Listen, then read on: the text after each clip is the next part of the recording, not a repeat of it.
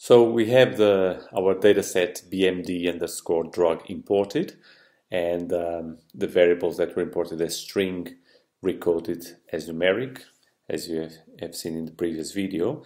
And now the first thing that we want to do is to create a new variable called body mass index using the information that we have already in the dataset regarding the weight and height of the patient.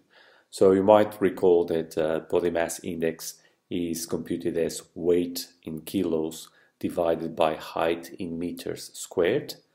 Okay,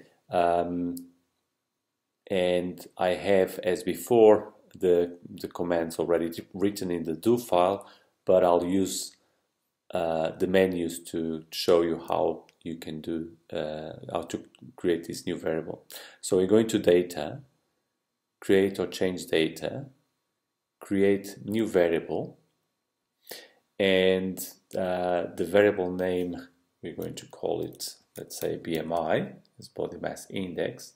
And now I have to specify the expression for BMI. Okay, and the expression is going to be weight underscore kilograms, which is the name of the variable that records the weight.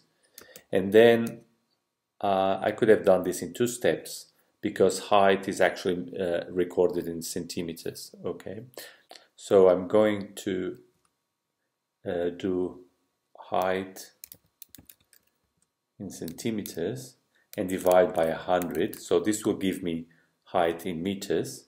Okay, so this expression within parentheses is going to give me height in meters, and now I'm going to square height. Okay, and this is the expression for BMI. Again, this is a bit more complicated because of the fact that height was measured in centimeters. So I could have created a variable height in meters first, and then use this variable to compute the BMI. But I also can do it in one single step.